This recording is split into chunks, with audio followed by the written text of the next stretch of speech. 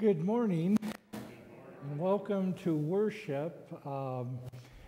Althea, unfortunately, has had an exposure at her place of employment, so she is not with us this morning. She was advised to quarantine at this time, so we want to pray for her and her husband and all of those who may have been affected, and just pray for the best for them and that they stay healthy. As we look at our announcements for this week, there are again a number of them. Just a reminder, as you may have noticed, there is the barrel in the entrance or the narthex, the We Can, We Care donation barrel, and you are invited to bring any non-perishable items. You can bring them with you to worship over the next couple of Sundays, or drop any of them by any time during the week and place them in the barrel as you come in. Bible study will continue on Tuesday morning as well as Wednesday evening. The trustees will be this week on Wednesday evening, as well as the Christian Education Committee. And then confirmation, we'll plan to meet back in person hopefully next Sunday at 2 in the afternoon. Are there any announcements any of you have this morning before we begin? Okay, if not, I would invite Tom and Sandy to come forward, who will share with us in the lighting of our Advent wreath.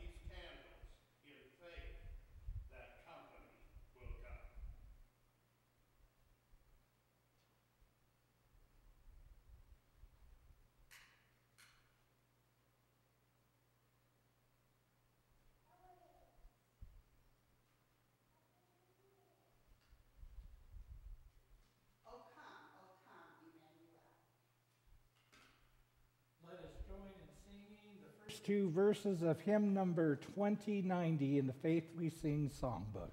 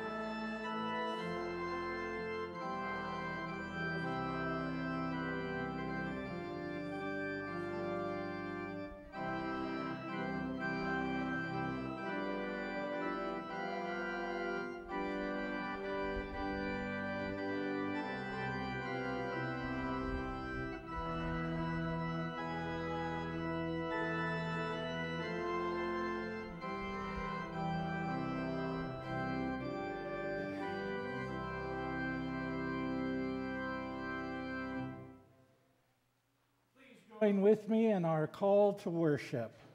Lord, you were favorable to your land.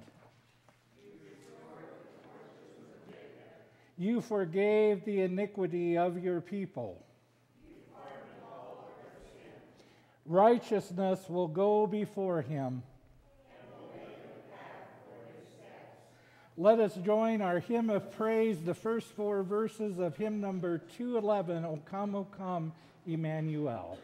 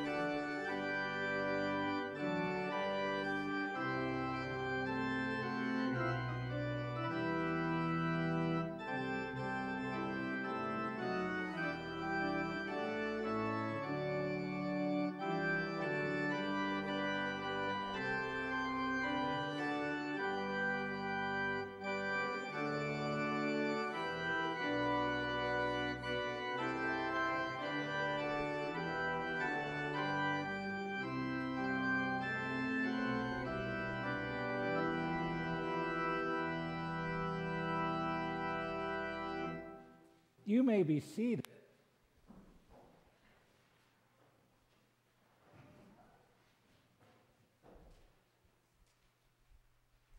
At this time, I invite any of our children to come forward.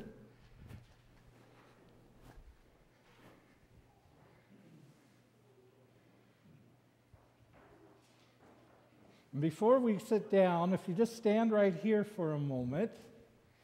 Now, I know a few of you were here last week. Remember what we talked about last week? Look around and see if you see something different. Do you see anything different? What do you see?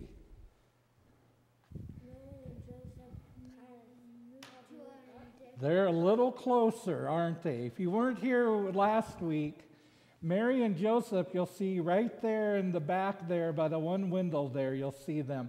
Last week, they were further in the back, and you see this week, they're a little closer. And then next week, when you're here, they're going to be even closer. And then in 2 weeks, they're going to be almost up front here, but they're slowly making their journey up front. And again, the reason why we're doing that is to symbolize their journey that they're making to Bethlehem. Because what happens in Bethlehem? What happens in Bethlehem? Baby Jesus was born, exactly. So just be watching and come back next week and you're going to see him a little closer. So if you guys want to go ahead and have a seat for a moment. Now, I thought we'd have something a little different for our treats this morning. I thought we'd try something different because I got to share, this is pretty good stuff. I've tried it before and it actually tastes pretty good. Yeah, what we're going to do is, instead of having our usual candy, I thought we'd have some of this. What's in this? What's this?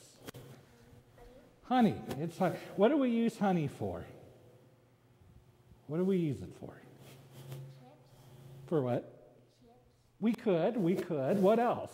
When you have a cold. When you have a cold, yeah, it's good to put in like hot tea or even just hot water and maybe add a little lemon juice. Sometimes for breakfast, sometimes we like to put it on toast, but it's kind of a natural sweetener. And we use it to kind of give a little sweetness. Now, what I think we're going to try here is I thought, and I'll just show you a picture, but I thought we'd have honey-covered locusts. Would you like to try that? Would you like to try some honey-covered locusts? Well, what would you think of me if I told you I ate these every morning for breakfast? You can be honest. Would you think I'm a little weird, aren't I? Yeah, you'd agree. Well, that's okay. Well, I assure you we are not going to have honey-covered locusts here for our treat. You'll get your regular treat here in a second. But the reason why I brought this in front of you is in a little bit, I'm going to read a story from the Gospel of Mark. And Mark, right from the very beginning, talks about a certain person who comes before Jesus. And his name is John. They call him John the Baptist. The reason why they call him John the Baptist was because he was baptizing everybody in the Jordan River. John was a little weird, and that's one thing he ate. He liked to eat honey-covered locusts. Would you try that? Yeah, I didn't think so. I don't know if I would either. But John was a little different. He was kind of a little weird.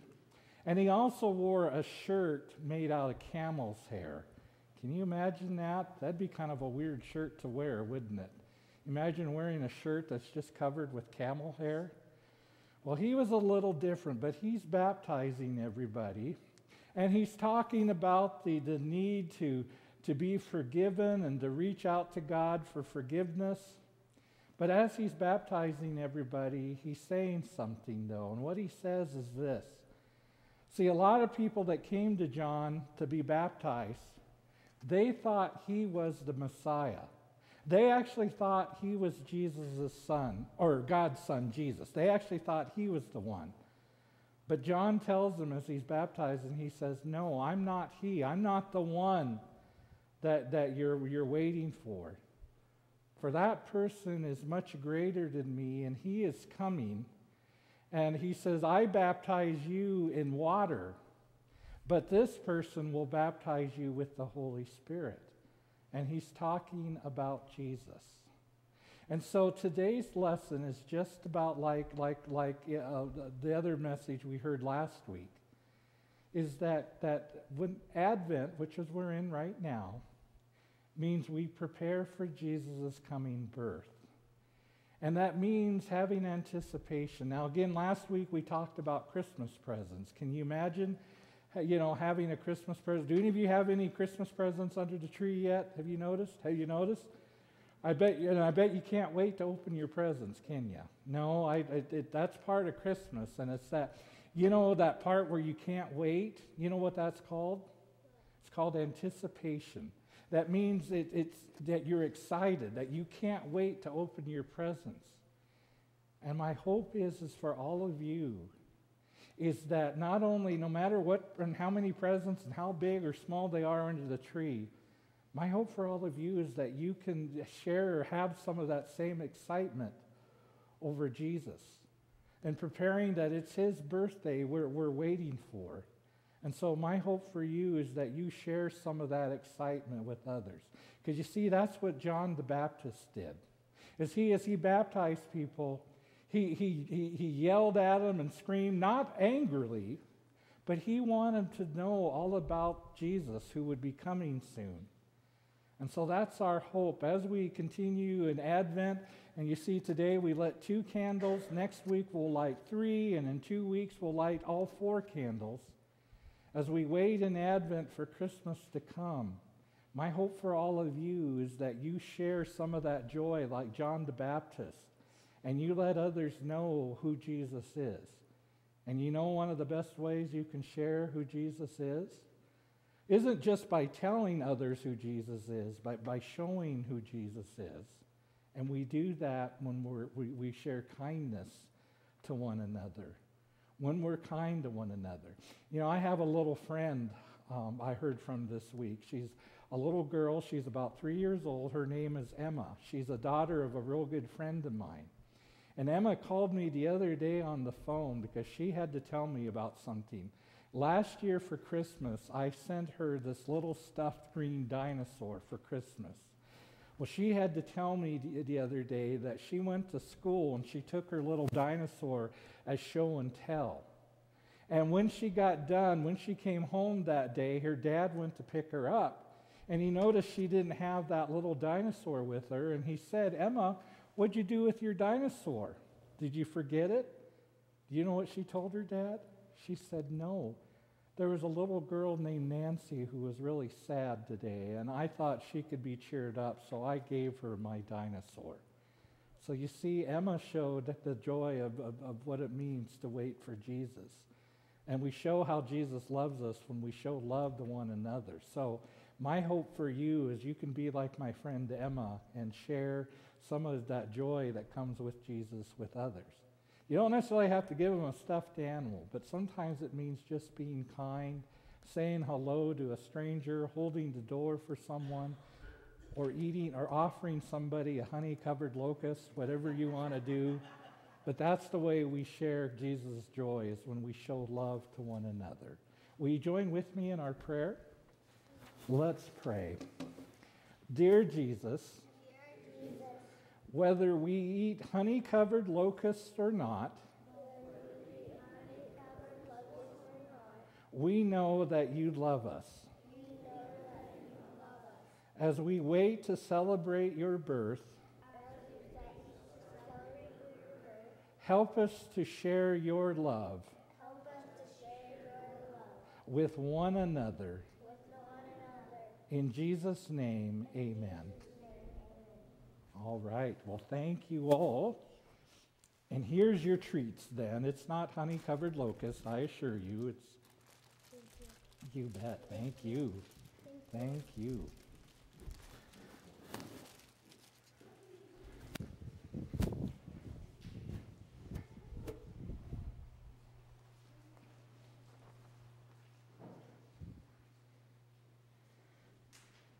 And again, just as a reminder, offering plates are placed at the back, and there's an offering plate over here for you to place your offerings.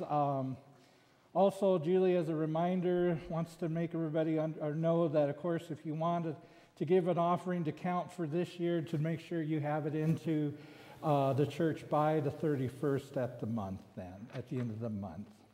I invite you at this time, will you please stand and will you join with me in our offertory prayer? Almighty God, as John the Baptist identified the arrival of the Messiah, this Advent season that role falls on us. As we bring our tithes and offerings to you, we pray that our giving continues to point to the Christ who comes in love and compassion, with more concern for those who don't have enough and little concern for those. May our giving in this season reflect our hope for a new kind of kingdom to reign in our world. We pray this in the name of the Messiah, Jesus our Savior. Amen. You may be seated. And we've come now to a time of sharing our joys and concerns. What joys or concerns do you have this morning? Yes, Sandy. I want to thank you for playing the organ today. You are a rock star. Well, my pleasure. I just, ever in my earlier years of being a pastor, I realized I just don't have the voice and the courage to lead people a cappella, and so I just kind of learned to play, and it's been a great help in those times that your organist calls in sick or something. But thank you. Are there other joys or concerns? Yes, Tom. My bride is going to celebrate her birthday on Tuesday. She will be years old. Yes, for my own safety, I will not tell you, but she will be celebrating her birthday this next week. I will be 70. Well, happy birthday, Sandy. Happy birthday. Happy birthday. Are there any other joys or concerns? We, of course, want to remember the folks whose names appear there in the bulletin, for all of them. Of course, for all of those affected by COVID. Of course, we want to keep Althea and all the folks at the bank in our thoughts and prayers for this week, and we'll just hope that the exposure has been minimum and none of them get sick.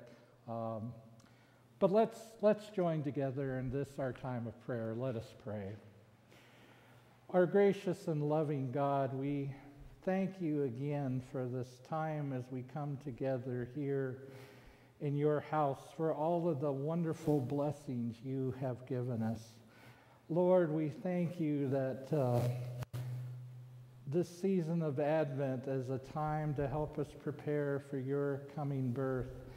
Lord, this is a year unlike we've ever seen, but help us to know and be appreciative of all of the blessings you give us, Lord, in your mercy.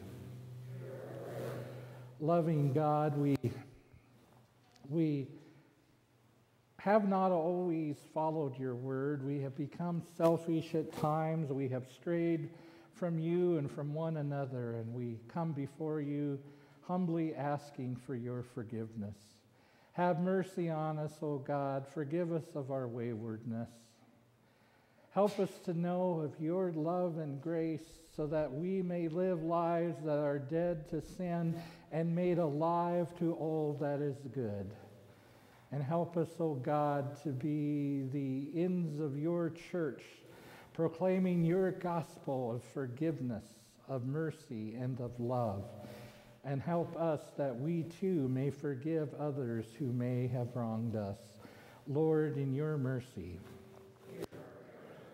Loving God, we pray for those who are ill or hospitalized or recovering. We lift up so many, oh God, this week and just ask for your prayers of healing and of wholeness. Be especially with those affected by COVID. And God, just continue to be with those who tend to their care, our healthcare workers, our doctors and nurses, and so many others who are on the front lines of this pandemic, God. Give them strength during this difficult time, Lord, in your mercy. And loving God, we lift up those who are grieving in the loss of loved ones. There have been many in our community, and we lift all of them up. And we lift up those who are in the final moments of their life, and we just pray for their comfort and peace. And we lift up Lucille, God, and just ask that you continue to give her comfort and peace, God, Lord, in your mercy. Loving God, again, this has been a year like none other. And we continue to be filled with anxiety. We continue to be filled with questions. What will Christmas be like? Will we get together with family or not? And God, these questions and this anxiety that we have has led to so much division, has led to disagreements and Do we gather for Christmas? Do we not?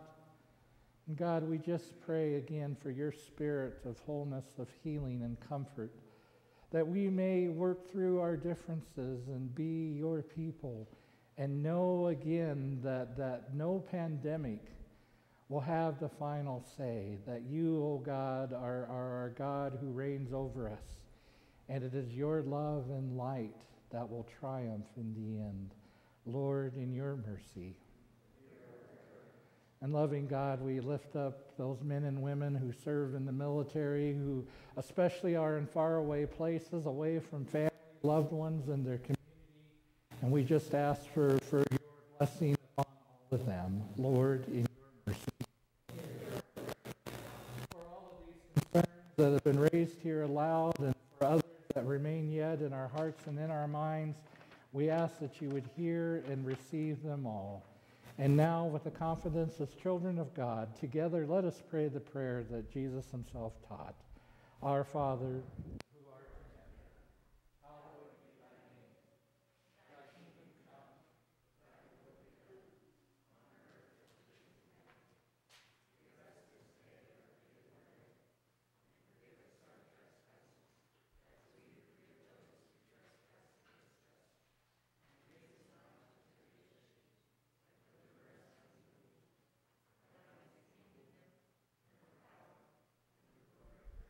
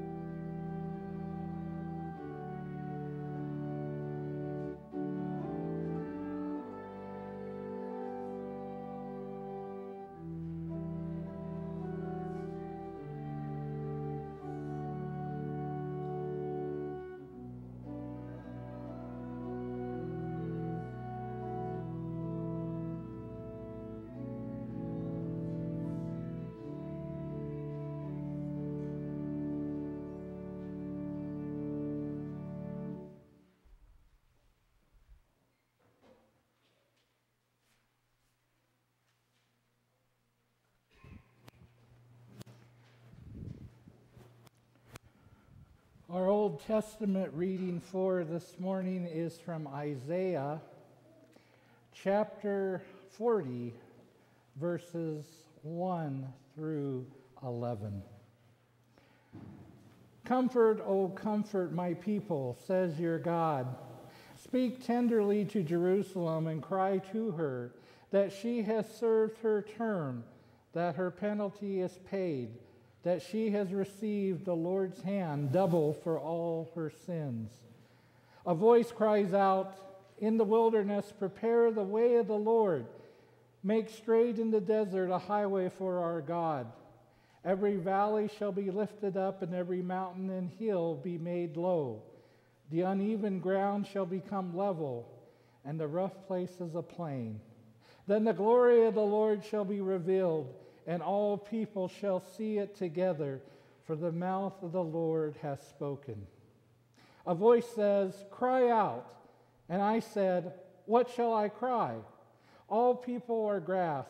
Their constancy is like the flower of the field. The grass withers, the flower fades.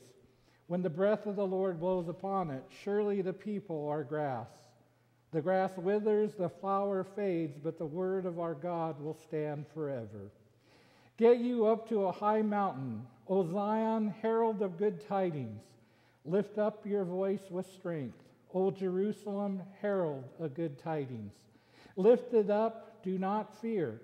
Say it to the cities of Judah, here is your God. See, the Lord God comes with might, and his arm rules for him. His reward is with him, and his recompense before him. He will feed his flock like a shepherd. He will gather the lambs in his arms and carry them in his bosom and gently lead the mother's sheep. Our first New Testament reading for this morning is taken from 2 Peter chapter 3, verses 8 through 15. But do not ignore this one fact, beloved, that with the Lord 1 day is like 1,000 years, and 1,000 years are like 1 day. The Lord is not slow about his promise, as some think of slowness, but is patient with you, not wanting any to perish, but all to come to repentance. But the day of the Lord will come like a thief, and then the heavens will pass away with a loud noise, and the elements will be dissolved with fire, and the earth and everything that is done on it will be disclosed. Since all these things are to be dissolved in this way, what sort of persons ought you to be in leading lives of holiness and godliness, waiting for and hastening the coming of the day of God, because of which the heavens will be set ablaze and dissolved, and the elements will melt with fire? But in accordance with his promise, we wait for new heavens and a new earth, where righteousness is at home. Therefore, beloved, while you are waiting for these things, strive to be found by him at peace, without spot or blemish, and regarding patience of our Lord as salvation. So also your beloved brother Paul wrote to you according to the wisdom given him. A reading now from the Gospel of Mark, chapter 1, verses 1 through 8. The beginning of the good news of Jesus Christ, the Son of God, as it is written in the prophet Isaiah. See, I am sending you a messenger ahead of you who will prepare your way, the voice of one crying out in the wilderness, prepare the way of the Lord, make his path straight.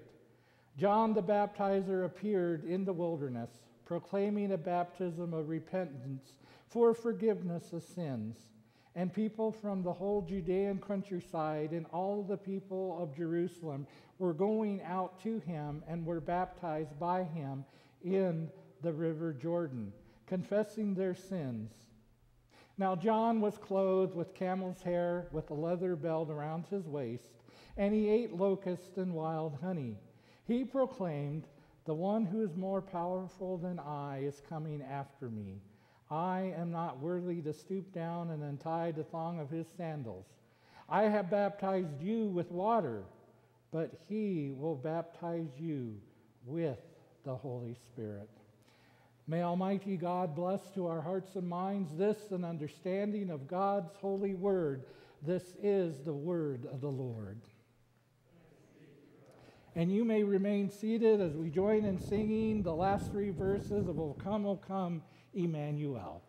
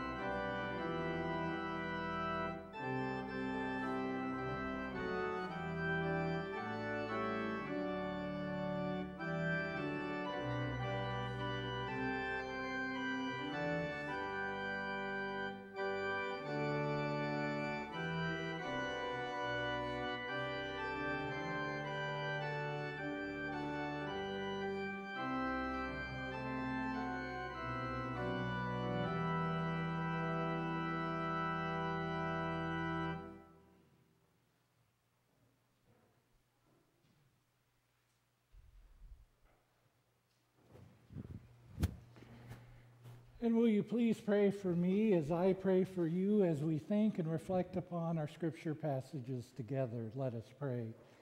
Lord, may the words of my mouth and may the meditation in all of our hearts and minds be acceptable in your sight, for you are our rock and our refuge, a very present help in trouble.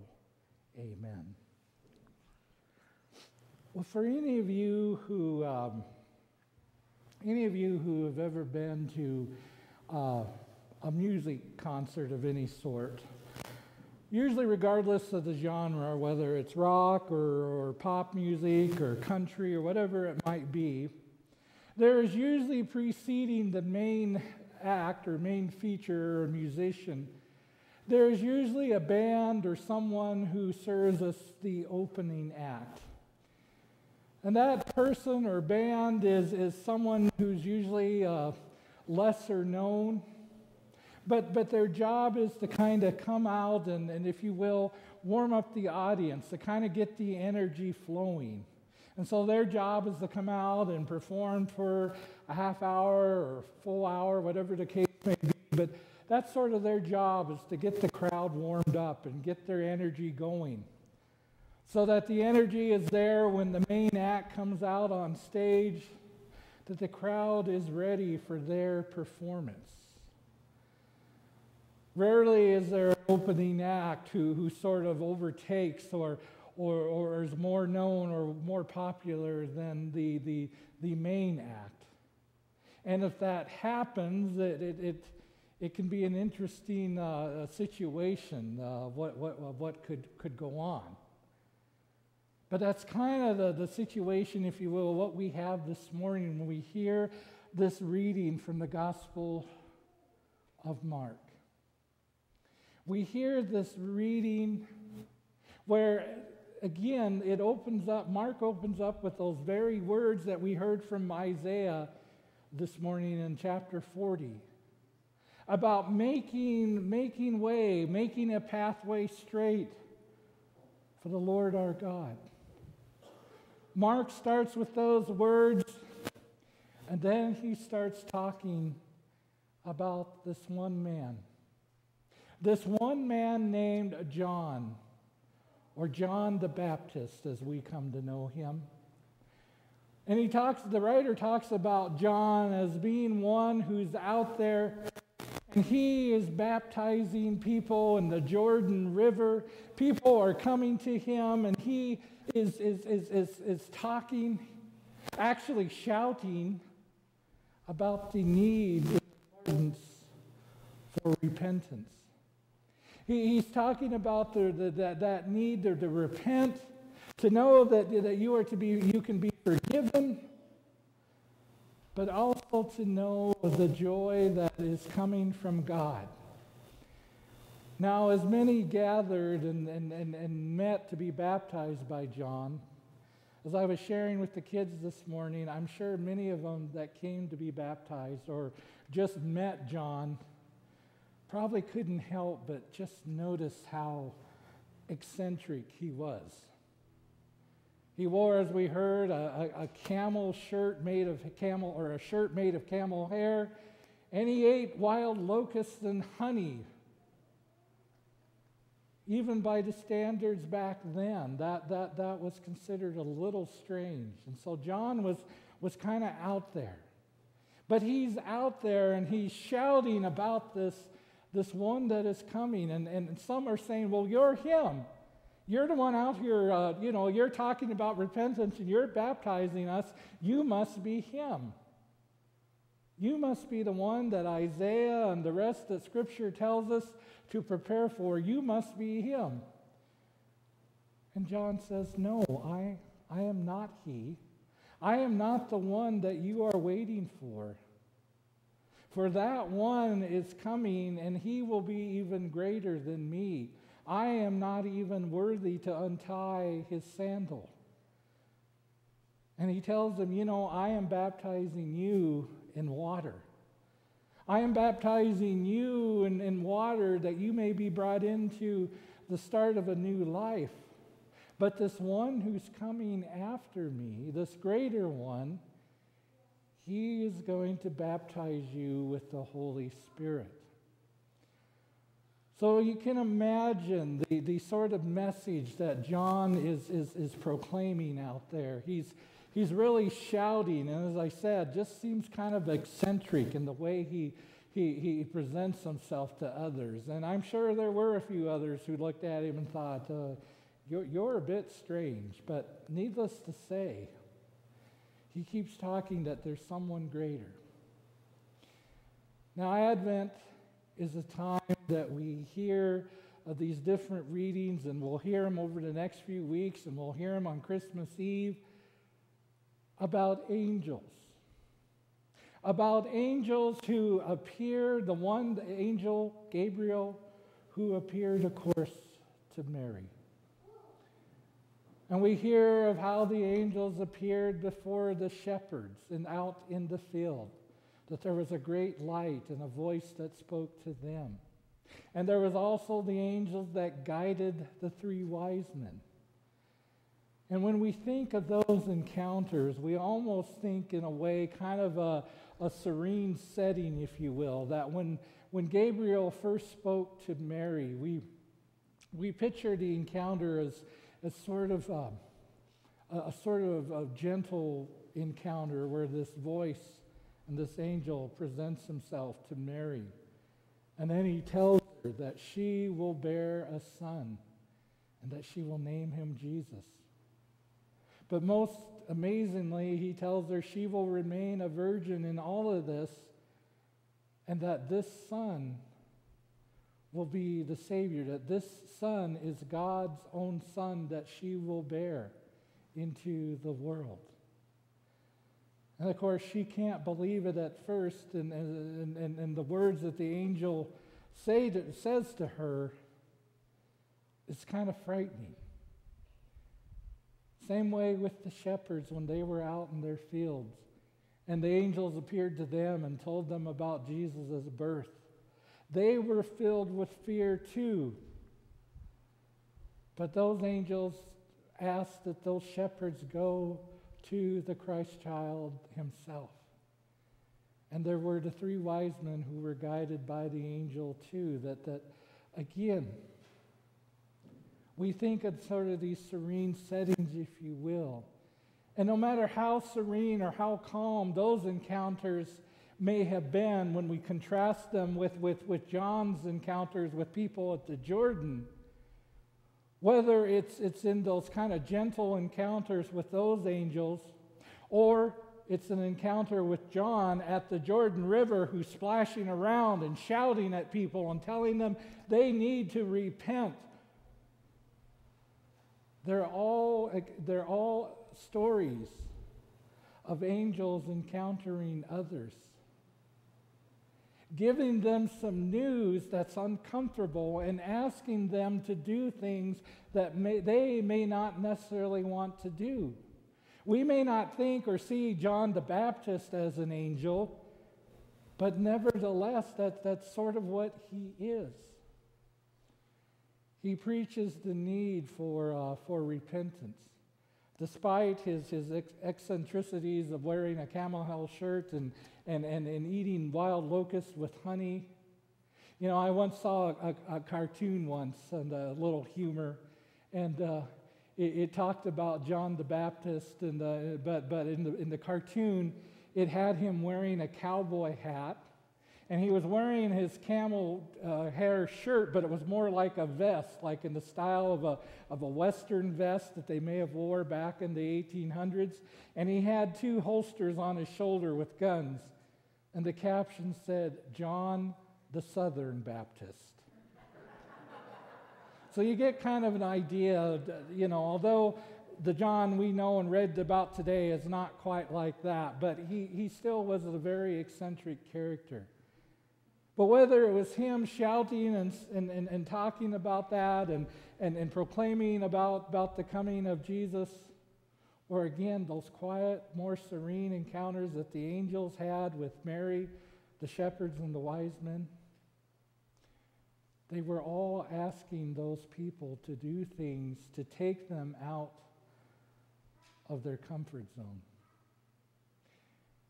As we continue in this second week in Advent, in this journey that we are on right now, as I've said before, we are in a time like none other. A year ago, did any of us dream that we'd be sitting here in a sanctuary like we are, with again the pews marked off, with many of us wearing face masks, with sanitizer stations placed at the front and even here in the back of the church for our safety, and that we'd be taking communion in a little different way that we probably haven't taken it before? These are things that we've had to do this year. There's been a lot that has been thrown at us, a lot of information, a lot of things since the very beginning of this pandemic. And some of it's been quite confusing. In the opening months of this pandemic, in the beginning, we were told, oh, don't worry, don't wear masks because we need to reserve them for our medical personnel. They need to have them. Masks don't do you much good. And yet that message changed over time. And it was more, well, now we should be wearing masks. We should wear some sort of covering over our face. And we should only when we're inside, but now in some places they're asking people to wear masks all the time. We've been asked to stay at least 6 feet apart from one another when we gather. We've been asked to limit the number of people who can gather with us at any given time. And we've been asked to stay home for the holidays. Even if that means having to spend Christmas, Thanksgiving alone, that we've been asked all in the name of safety to stay home. For many of us, these things have been things that have been uncomfortable for many of us to do. And I get it, and I know what it's like, wearing a mask, going into the store. The one thing I'm most uncomfortable about wearing a mask is when I go into a store, not having the ability to smile at other people. As I said before, seeing other people who might be kind of having a difficult day, just trying to smile at them, but there's no way you can really show them your smile. For some of us, it means having the added difficulty of breathing. Or more importantly, when we're asked to stay away from one another. For many of our seniors, many people who live alone, that means spending a lonely time right now during these weeks between Thanksgiving and Christmas and the New Year. For many people who are ill or have been hospitalized, and we know very well the heartbreak of those who have suffered from COVID, unable to be with family and friends. Just this past week, I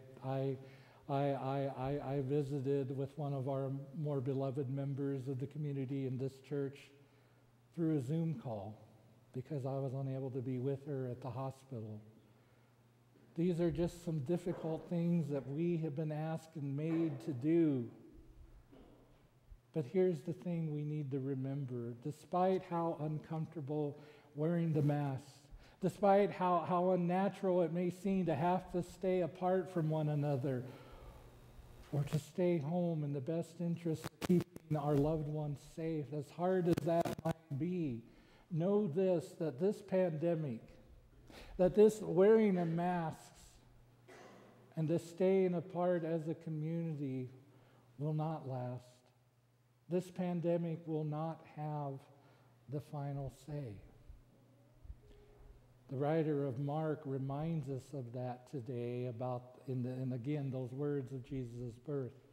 But also, the reading that we heard also from 2 Peter. In that reading in 2 Peter, the author of that book was expecting to pass away at some point after writing this letter. And so as a way to kind of give comfort to the audience that the writer writes to, he says again, do not ignore the one fact, beloved, that with the Lord, one day is like 1,000 years, and 1,000 years are like one day. The Lord is not slow about his promise, as some think of slowness, but is patient with you, not wanting any to perish, but all to come to repentance. You see, the writer was trying to convey that, the Lord is patient.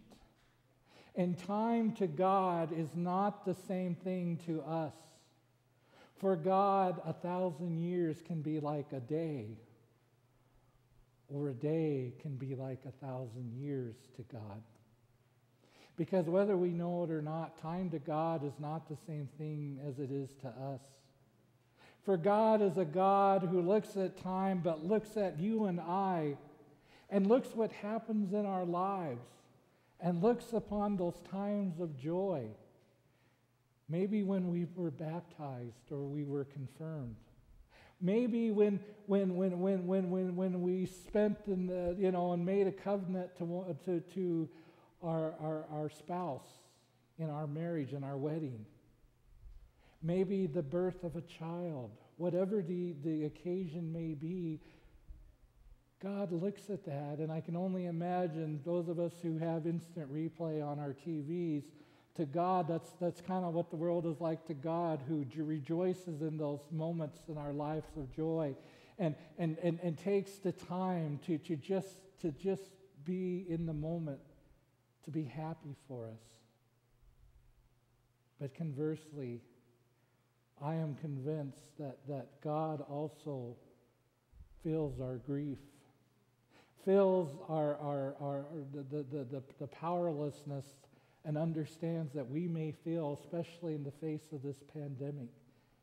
And God's heart breaks all the same with us when our hearts break. But needless to say, the writer was trying to say, regardless of what time may seem like to us, and I understand this year, if there's any year that seems like it's been 1,000 years, it's this year. The writer reminds us that God wants no one to perish. That God is a God of patience and watches over all of us. And as I said, this pandemic will not have the final say. It will not have the final say in this world, despite the hardship, despite all of the things that you and I have been asked to do that's uncomfortable, and for many of us things we don't want to do, but in the name of safety we still do it. Understand that the season of Advent is kind of the same thing. It's a time of preparation, but Advent is a time of learning and hearing those stories again of those who the angels came to and appeared and asked them to be brought out of their comfort zone. Whether it's masking up or having to stay apart from one another, or it's other things that God calls us to act in faith on, that we aren't always comfortable. Know that we are not alone. God has been doing this over and over throughout history. But it's up to us to have that courage, to make that decision, to take those steps, what we are being asked to do. But know that in taking those steps and responding to God, what God wants us and desires for us to do, know that we are taking that path to total joy, but most importantly, to total love and mercy that is made known to us in Jesus Christ. You don't have to wear the mask forever. We will come to a time where we can take our masks off and freely know that we don't have to worry about infecting others or being infected ourselves, that we will be able to gather in closer community, that our families will be able to gather with one another. That again, that will not have the final say.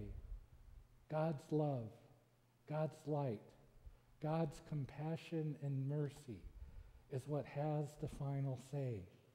And it's the weird characters like John the Baptist, honey-covered locust and all, who brings us and reminds us of that message, that there is a greater one even coming who will be here, who will guide us and will show us what true love is all about. And it is his coming that we continue to prepare in this season of Advent. Amen.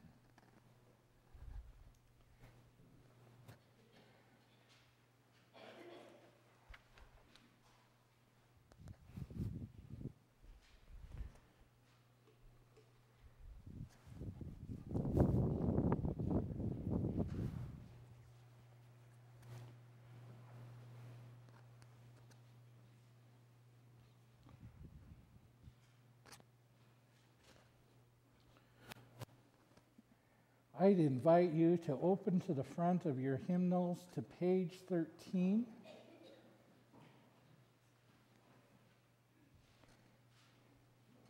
And I'd invite you to join with me in the words of the great Thanksgiving.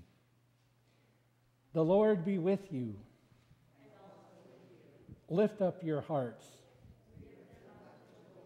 Let us give thanks to the Lord our God. It is right and a good and joyful things always and everywhere to give thanks to you, Father Almighty, creator of heaven and earth. You formed us in your image and breathed into us the breath of life.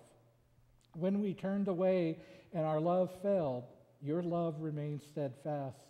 You delivered us from captivity, made covenant to be our sovereign God, and spoke to us through your prophets who looked for that day when justice shall roll down like waters and righteousness with like an ever-flowing water. When nations shall not lift up sword against nation, neither shall they learn war anymore. And so with your people on earth and all the company of heaven, we praise your name and join their unending hymn. Holy, holy, holy Lord, God of power and might. Heaven and earth are full of your glory. Hosanna in the highest. Blessed is he who comes in the name of the Lord. Hosanna in the highest. Holy are you, and blessed is your Son, Jesus Christ, whom you've sent in the fullness of time to be light to the nations. You put down the mighty from their thrones and exalt those of low degree. You fill the hungry with good things, and the rich you send empty away. Your own Son came among us as a servant to be Emmanuel, your presence with us. He humbled himself in the obedience to your will and freely accepted death on a cross. By the baptism of his suffering, death, and resurrection, you gave birth to your church, delivered us from slavery to sin and death, and made with us a new covenant by water and the Spirit.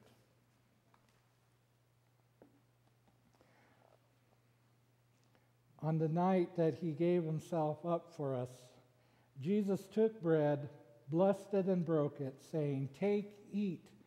This is my body given for you. Do this in remembrance of me."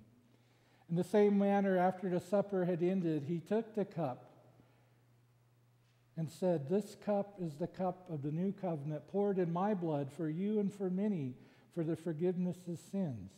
As often as you drink of this, do so in remembrance of me." And so, in remembrance of these, your mighty acts in Jesus Christ, we offer ourselves in praise and thanksgiving as a holy and living sacrifice in union with Christ's offering for us as we proclaim the mystery of faith. Christ has died. Christ has risen. Christ will come again. Pour out your Holy Spirit on us gathered here and on these gifts of bread and wine.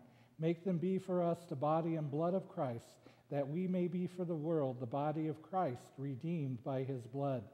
By your Spirit, make us one with Christ, one with each other, and one in ministry to all the world until Christ comes in final victory and we feast at his heavenly banquet.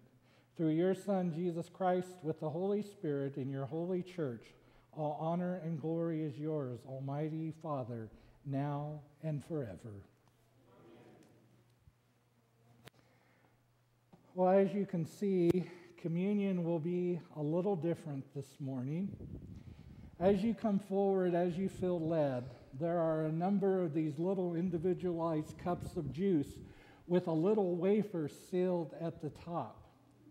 Now, as you come forward, the best way I can say to open these is just grab the plastic on the top at the tab. You can kind of see there's a little tab there. If you kind of grab the plastic there, You should be able to pull up the plastic, and then you can get to the wafer, which is just this tiny little wafer. The best way then to get to the juice is once you've pulled up the plastic, there's a silver top to the top. Again, at the tip of the tab, just very carefully, if you can, grab that tip and peel back the foil. Now, we did have a few who had a little difficulty, but if you work on it, I think you should be able to get it. But you basically then just pull back the foil, and that should then expose so that you can get to the juice.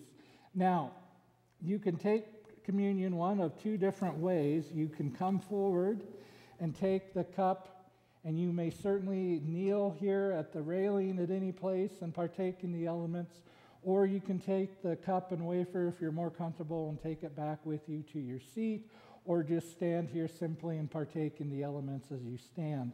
There is, of course, the sanitizing station here, and there is a trash can for you to dispose of your empty cups once you are finished with that.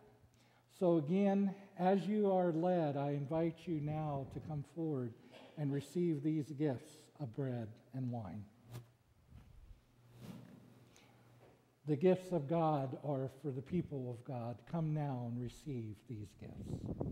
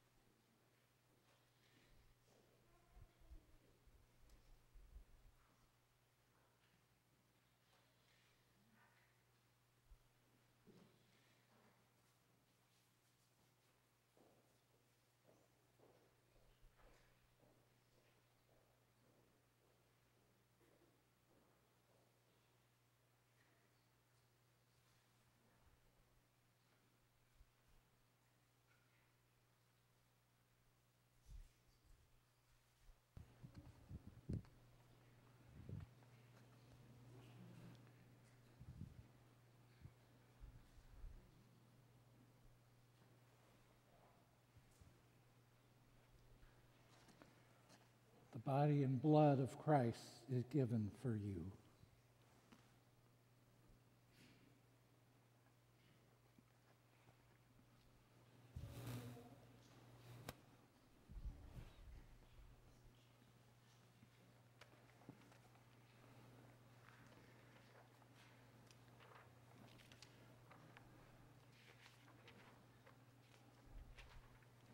Let us pray. Eternal God, we give you thanks for this holy mystery in which you have given yourself to us. Grant that we may go into the world in the strength of your Spirit, to give ourselves for others. In the name of Jesus Christ, our Lord. Amen. And those of you who are able, I invite you to please stand.